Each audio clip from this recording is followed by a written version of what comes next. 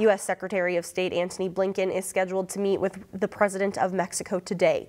He's expected to put pressure on Mexico to do more to slow the flow of migrants at the southern border. A migrant caravan is making its way to the U.S.-Mexico border. An estimated 6,000 people, mostly from Central American countries and the Caribbean, are believed to be en route. Activists say that number could grow.